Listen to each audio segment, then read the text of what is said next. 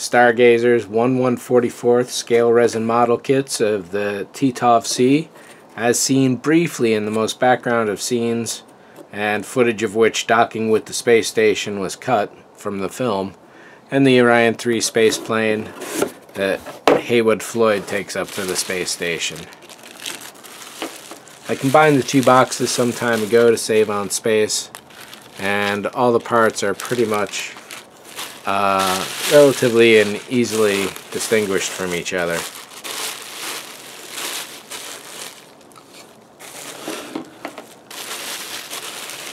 I've done a review of these kits before, so definitely have a look around for that.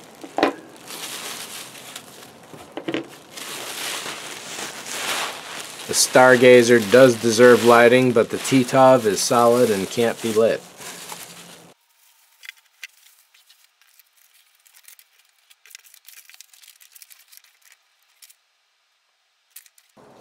Excellent, nice straightforward for the Stargazer. I'll be doing the second, and this really begs to be lit. And over here with the Titov, again, really nice, simple one-sheet instructions, 5 pieces. I do need to separate the wings from each other. So those are Stargazer, those are Orion, as well as this.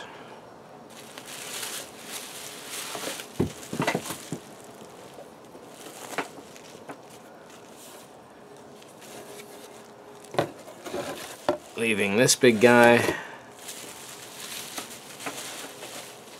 and this big guy.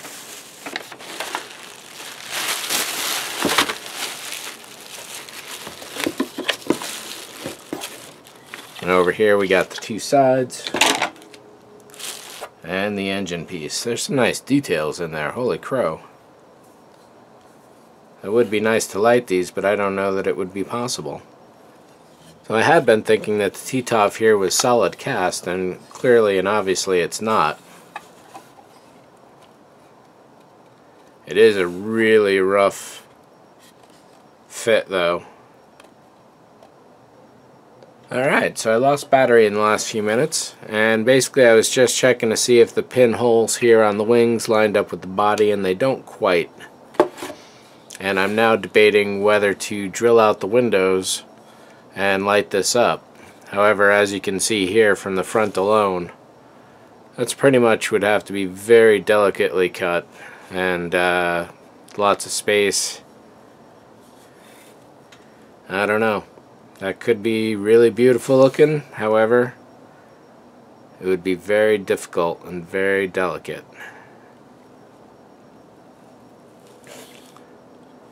I'll probably drill some of these RCS holes as well. Really nice details around all the cowling, fanning. I don't know what that kind of detail is called, but it looks cool. And the passenger windows as well, though I don't have an interior passenger compartment. And then of course there's these magnificent engine details going on in here. Yeah, look at that. Wow.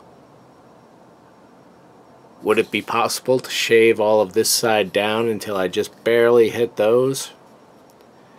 Could I design my own and cut these out entirely? If I want to do this fast, then no chance. It's something to think about though.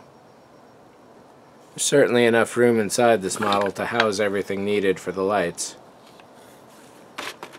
And power would be very minimal.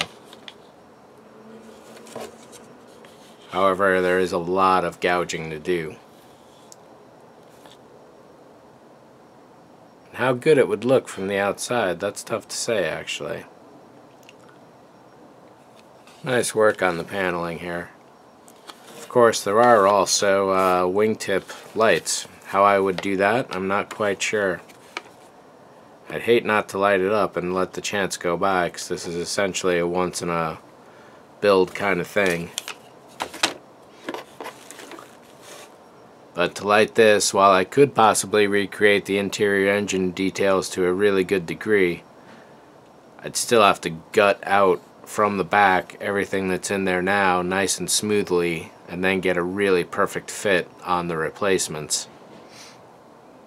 However, the replacements could extend as if they were real mechanisms into the body here, because there's enough space on the back to allow it. As to the windows, the panes themselves, the depth of them is pretty much set in the resin right there. So I would have to drill through the fronts first without getting any damage to those in-between spots, then gouge out from the back to get a reasonable amount of space.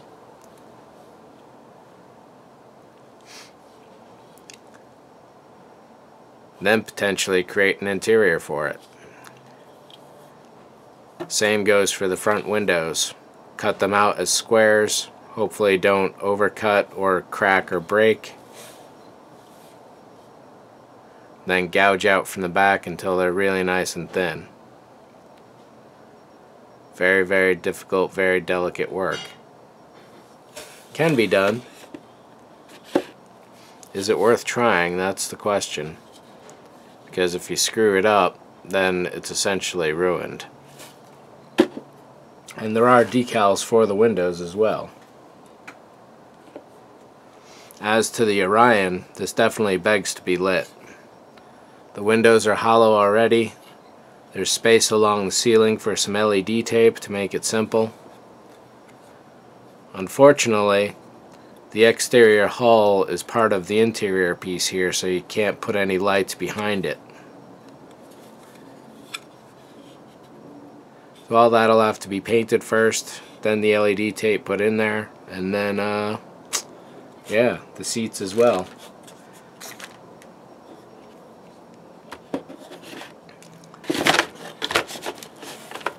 First thing though, I gotta wash all this. I'm gonna soak it all in Simple Green for 24 hours, scrub it clean, wash it with soap, and then these will be ready 24 hours after that. So even though I'll be starting construction with the Titov, I want to take a look at the Stargazer first, because this is a really nice piece of model here. It's designed to be lit, so I will be lighting it. There is no way to light the engines, and you'll see the details later as I get to those. A battery could be housed back here, however I'll be running wires into a plaque that this is mounted on. There's a ceiling here. There's a fully detailed ceiling that needs to be painted. Over here there's a back cabin. You'll note that the door back there was cast so thinly that there's a hole in it. So my only option really is to cut the entire door out and put a stewardess walking through it. There's 2 seats on the side, plus 2 seats for the pilot and co-pilot, and a control panel that gets stuffed into the forward nose, which itself then gets attached to all of this. It's a dual set of wings, top and bottom, with this as a front, and these panels here actually go under this piece so that when you see it from the back, there's a pretty cool effect going on. It measures out, let's see, it starts at 28.5 and goes down to 10.5, so that's 18 inches, or 28 to 74 centimeters is 47 centimeters long. And then there's an antenna, a double antenna, that gets stuck on the back of that to send it well over 2 feet, or close to 2 feet at least. The Titov is a similar length, though a little shorter, and the wingspan is going to be just inside of the Pan Am. So there's going to be a bit of painting with this. There will be a single red LED here in the cabin somewhere. It may be way in the front, it may be tucked back here. I'm going to have to put an elevator in back, carve out that door, and I've just purchased 12 pieces of 1/44 scale figures that should be here within a week or so. So I can get a lot of prep done before those get here. A few of them I'm going to have to cut in half because none of them are sitting. So there'll be a little work to do. And over here, it's probably going to be running LED tape along the ceiling at a very low voltage so that it doesn't blow out any occupants in there. The windows have to be carved out of all the flash and cleaned. And yeah, this is going to be a really fun piece. There is some preparatory work to do, like cutting off chunks like that. Those are all over the place, and randomly so.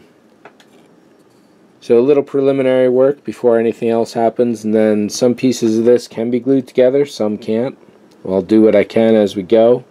But let's start off with the Titov-C. So that's it for the first installment on these. Thanks for watching. See ya.